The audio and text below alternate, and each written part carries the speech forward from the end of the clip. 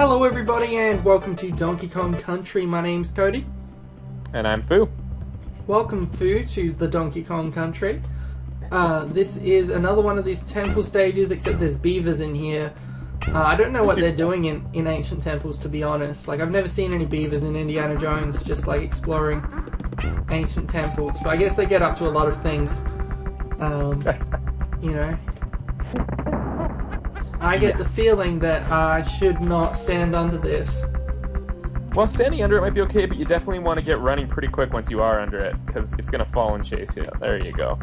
So the Indiana Jones nod was definitely correct. Yeah. So this is the second of the temple levels. It's pretty clean in terms of the design. It's a straightforward escalation from the previous temple level. There you had the beavers on wheels moving in kind of local sort of paths. Now they get up and they chase you, trying to force, faster gameplay than we see in some of the levels. Right, speaking of faster gameplay, you may notice that I am, much like a certain hedgehog, going fast. And let me tell you why. It's because, thanks to, I believe, Sabo on the Zelda Universe forums, in our Zelda Universe, I made a thread about it so that people could follow along. And someone said, "Do you know how to run?" And I said, you learn new things every day. So it turns out you can run in this game, which would explain why I was so confused, because whenever I picked up a barrel, I started to run faster. And it turns out it was because I was holding B when I was grabbing the barrel. And so I was actually running, but only when I had the barrel, because otherwise I had no reason to hold down the button. I never noticed, and I think the reason for that, personally, is that it was, when you played these games, they never felt, at the time, that they had to tell you that you could hold down your action button to run. That was just the basic assumption that when, whatever it was, 70-80% of all games being released for platformers, there were certain things that you just were culturally expected to know, and that was how to run was certainly one of them. There you go. Look, I found the secret, because there was a big arrow made of bananas pointing to the secret. Yeah, not so subtle about this one. They do that just to remind you, of the exploration aspect of this game. Have you been looking for secrets? You probably missed some. Here's an obvious one to remind you that that's one of our goals to have you do. Oh, and you might actually win this bonus game. I don't know if I've seen you win a bonus game yet. I'm all nervous and tense. There you go.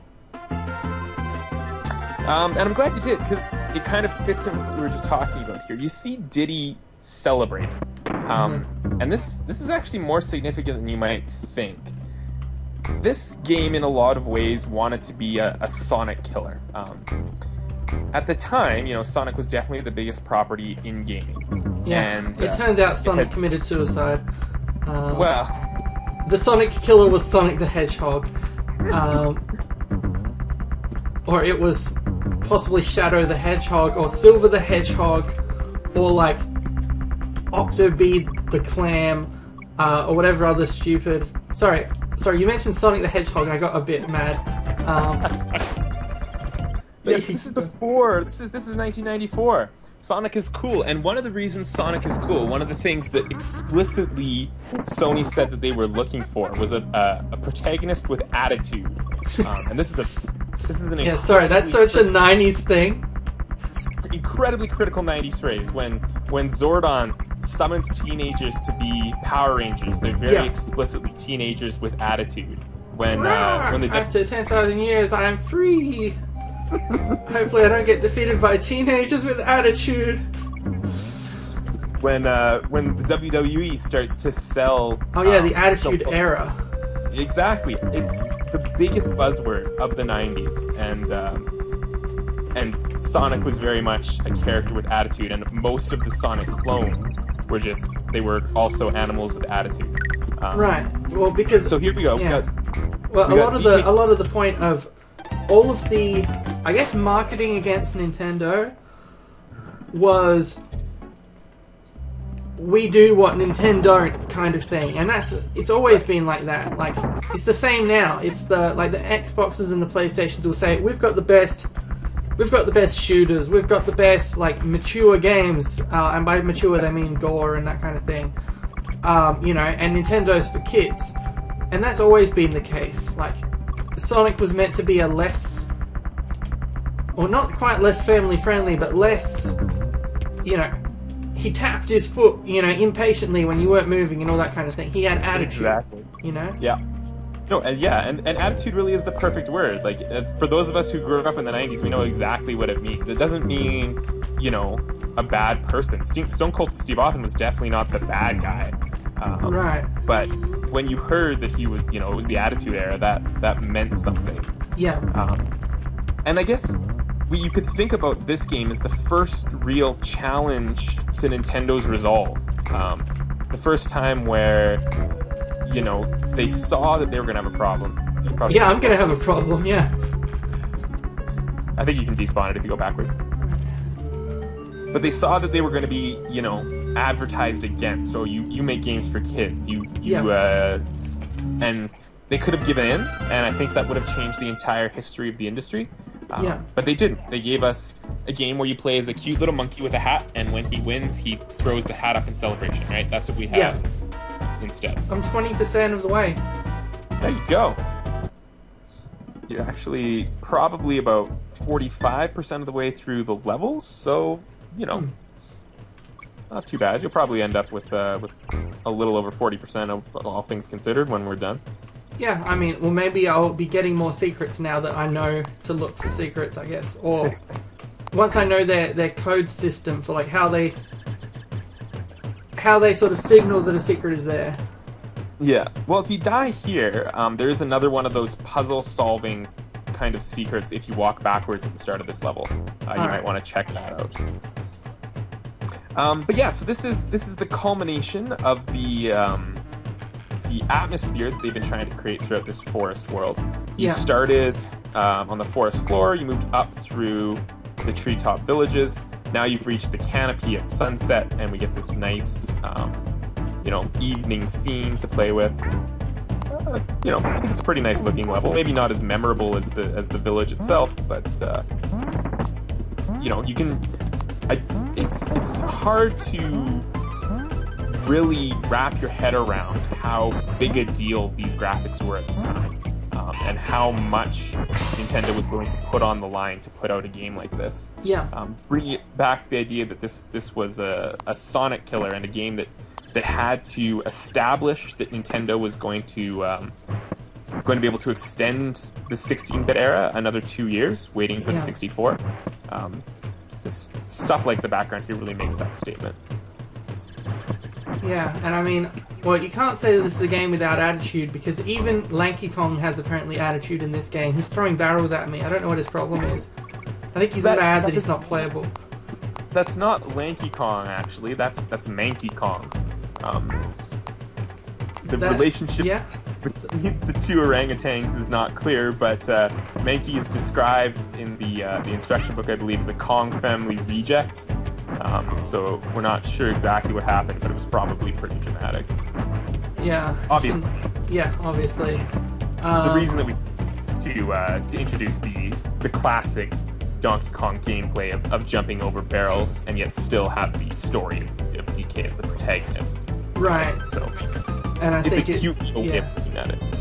Yeah, and I mean, it's you know, it reminds me of a funny joke. Oh. Because you see, there's Gandalf, and then there's his brother Mandalf. Okay. That's the funny joke. That's it? Okay, great. I love it. It was very funny, okay? You handled those levels pretty well. Yeah. I did. Cranky's Cabin. It's hard to find peace and quiet anymore with you around. That's the spirit. Take that cane. We used to have to survive with the 2-frame walk. Sometimes our sprites used to change size for no apparent reason. We never had any of this fancy 3D stuff. Oh no, we had to survive on what we had. And what little we did have, we were happy with. Yeah, look, I know human nature, and I know that is, well, they're orangutans or gorillas or whatever. There seem to be different types of apes, and they're all apparently part of the same family, despite being different species, but... Yeah, you know, it's always kind of been implied that Kong might be more of a title than an actual family last name, and you inherit the mantle of certain Kong as you go along, but who knows? Rare certainly was in no rush to explain themselves. So there's a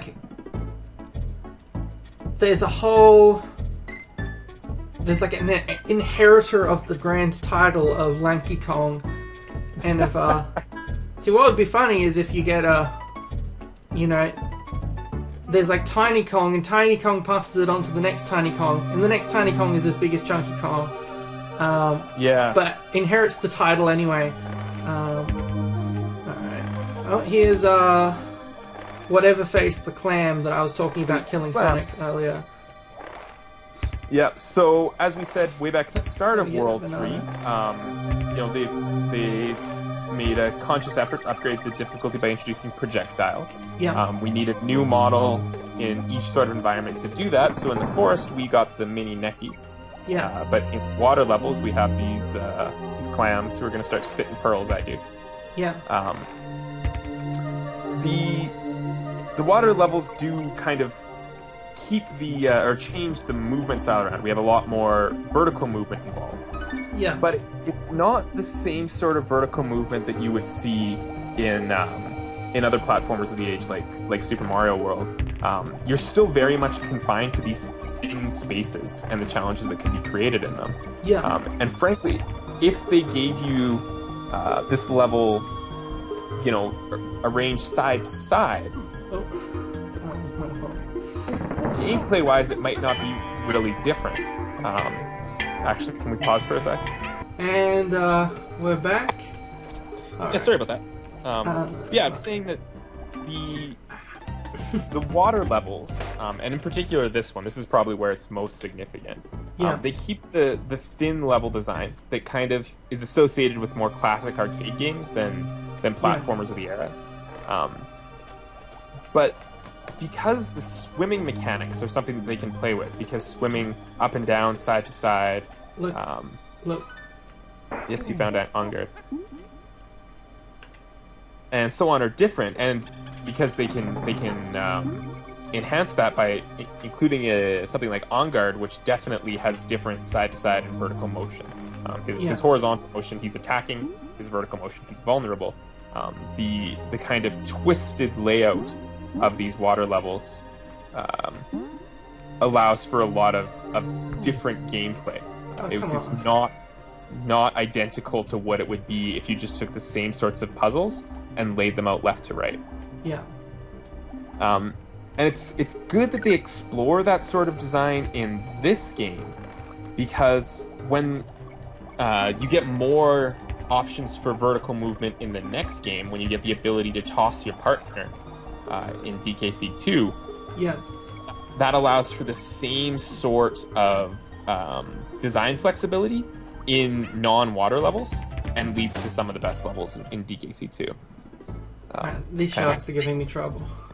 The sharks are a pain in the butt. This is not an easy level, that's for sure. But now that I know the secret... Yeah, another kind of classic trope for the series that gets established in water levels and levels where they're really letting you explore vertical movement like this is the walls that you can walk through. Yeah. I'm sort of starting to get an idea of what... Oh, keep losing that swordfish.